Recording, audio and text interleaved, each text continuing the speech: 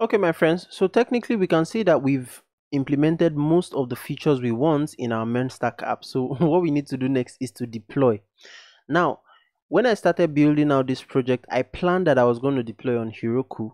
But before the end of my recording the entire course, Heroku announced that in a couple of months, they were going to be canceling their free plan or their free tier. So I had to re-strategize and look for an alternative that we could use to deploy our application. Now, that alternative is Render. So it's render.com, R-E-N-D-E-R. And that's what we're going to use first.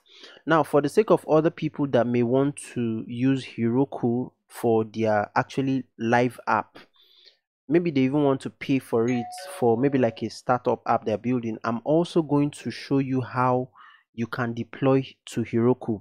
But of course, by the time Heroku cancels their free tier, then you will not be able to implement except you pay. Okay, so hopefully that's out of the way. So now let's go ahead and deploy. So I'll close this guy up. Now before we deploy, we need to prepare the back end, or we need to optimize the app if there are any changes we need to make. One of those changes is in our cores. This cores, the function of this cores package is to remove any friction that we have when we are trying to access resources from our front end to the back end.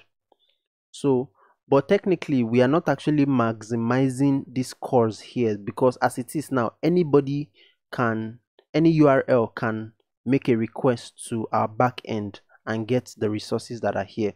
So what you want is, you want to be able to tell this cores, you want to give it an argument and say that please only accept HTTP request from this front-end URL. That's what we want to do now. So inside of this parenthesis, I'm going to open this up, and then I'll add a property origin. And if I wanted to add maybe just a single URL, I'll just add it here. So maybe something like maybe google.com, but because I want to add more than one URL, then I can just do like this, add an array, and inside that array, oh okay, I think I made a mistake here. Sorry, let me just correct that. Let me take that back. Yeah, so this cores, this parenthesis here, we're supposed to first open an object. So parenthesis, then we can now specify the origin. Okay, so that's the mistake. All right, so now add your square brackets, and then you can specify any number of URL. For example, currently we are accessing the backend from localhost 3000. So if I grab this localhost 3000, I'll just add it here. All right, so now it knows that any request that comes from localhost 3000 is allowed. The next thing is that we want to specify the URL, the cloud URL that we are going to make requests from. That's render. So currently this I have deployed to render. So this is the previous app I built, mern-task.onrender.com. So what I'm going to do here is I'll just copy this URL, and then I'll just come here. I'll come here, and then I'll paste that in. Now of course I'm going to modify this, because for this particular deploy I'm going to make it mern-task-app.onrender.com. okay, so that's out of the way. Now the next thing we need to do is we need to push this to GitHub, because it's from GitHub that render is going to fetch our code and then deploy it on their platform. So first off, let's go ahead and save, and then we're going to push to GitHub. Now for us to push to GitHub, there's one thing you need to first understand, is the structure of our folder. So we have one big folder, mern-task app. Inside that folder, we now created this backend, right? The backend is where we now placed all of our backend resources and all of that. And then inside this mern-task app, we now created the front end folder. But technically, everything is inside this big folder named mern-task app. However, when we want to deploy to render, we are going to deploy the front end separate and the back end separate. So they need to be in two GitHub repositories. So what that means is that we'll first deploy the front end, then we'll now deploy the back end to GitHub. So now let's start with the front end. To make it easier, let me minimize this guy, and then I'll open this mern course project. Let me bring that in here, and this is where we are, mern-task app. Open the mern-task app. Great. And now this front end folder, I will open it separately in its own Visual Studio Code. So I'll right click and then I'll say open with code, and then it should just open in Visual Studio Code. So let's do that quickly. So you see the front end folder is open for our mern-task app. Now let's make sure that it's initialized with Git. So I'll just use this source control here, and as you can see, it has not been initialized with Git. So the first thing you want to do is you want to initialize this your front end folder. Let me close this guy up. So I don't know why it's taking time to show me this initialized repository. Let me just give it a few seconds. So it appears that we have just a very tiny small problem with this setup, and that's because we've already initialized Git in the parent folder. So we are not going to be able to initialize Git here. In fact, if you click here, you will see that it's picking up the changes that originated from the parent folder. So what we need to do is we need to open up that mern-task app, and you see this .git file here. We're going to delete it.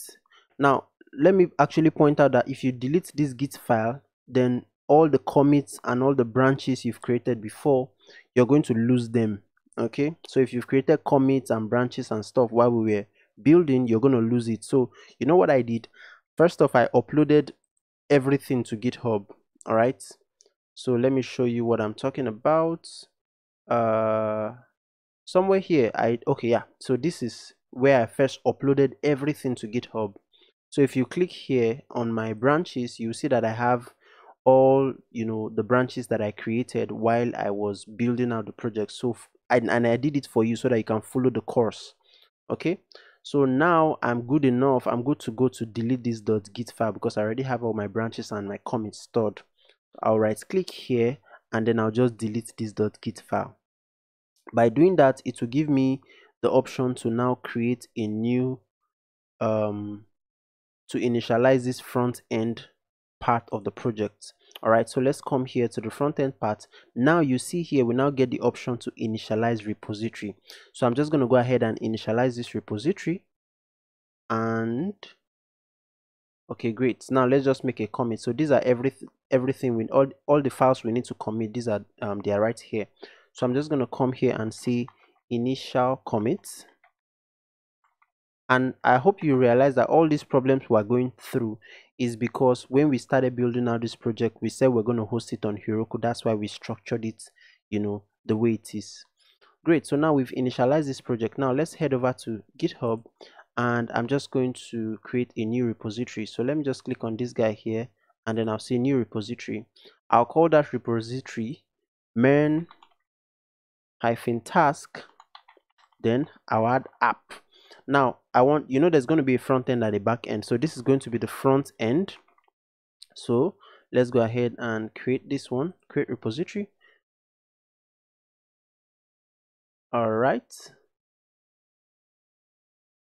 So while I'm here, I think I'll just create for the back end as well. So let me just do this in a new tab, and then I'll just create for the back end. So this is going to be mern-task app, and then I'll just add back end as. Okay, then I'll go ahead and say create repository. So at least now I know I've sorted out the creation of the repository for both the front end and the back end. Great. So now for the front end, I'm just going to copy this option here that says pushing an existing repository from a command line. So we already have a local repository. Now just copy this, click this guy here to copy. So it's going to copy these 3 commands, and what we need to do is to come back here. So let me just expand this guy so we have space, and then I'll just right click to paste in those 3 commands. So right click, and it's just going to paste everything at once, then hit enter. Right, so I'll hit enter, and then it will just upload everything to GitHub. All right, so let's just give it a couple of seconds. So you see it's uploading. All right, so it has finished uploading. So what I want to do is I want to confirm that it actually uploaded successfully. So just refresh this front end page in our GitHub, and you should see that we now have it here. Great. So we have everything in our front end.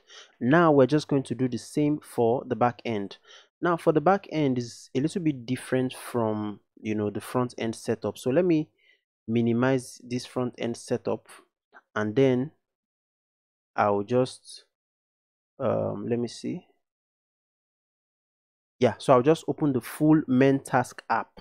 You know, the full mern-task app contains both the front end and the back end. Now what we want to do is, in this git ignore file, we want to add this front end folder. We don't want to push it to the back end repository. So in this git ignore file here in our root, I'm just going to come down here and say, you know what, let me just put it after this node modules. So after the node modules, I'll just say / front end. Okay, so what this means is that we don't want this front end to be pushed to our back end repository. Okay, so remember, we are separating the two part of the application. So just go ahead and save, and then I'll just come here and initialize this repository. So this is for the back end. Now go ahead and initialize for the back end. Okay, so for the back end, I'm just going to say initial commit as well. So you see, these are all the let's see, yeah, task controller. Yeah, so this is everything we want to add. So here I'll just say initial commit, TIAL commit, and then I'll just commit that. So you can either click on this commit here or press Ctrl and enter to just create your commit. Now that we have created a repository for our back end, and we're not uploading the front end to the backend folder, now let's just come here and I'll expand this guy. So you see, this is for the front end, and this repository, which is currently empty, is for the back end. So just scroll down and copy, click this button to copy these 3 commands, and then let's come back to our Visual Studio Code. Now I'll just expand this up so that we can see everything, and then, you know what, let me clear. So now I'll just right click, and then it will just paste all the commands. Then I'll hit enter. Now the 3 commands will run one after the other, and then the backend will also be uploaded to the backend repository that we created on GitHub. So you see, it has finished uploading. Now if you minimize this guy, and then let's just expand the browser, I will refresh this backend repository. Here now you'll see that we now have, voila. So you see, we now have the backend part of our application. Notice that we don't have the front end folder. That is because we added it to our git ignore. So let me bring this guy down. See, we added it to our git ignore, so the front end is not pushed to the backend repository. So now we've been successfully able to, you know, separate the 2 parts of our app into both the front end and the back end. The next thing we're going to do now is to now host it on Render. All right, see you in the next video.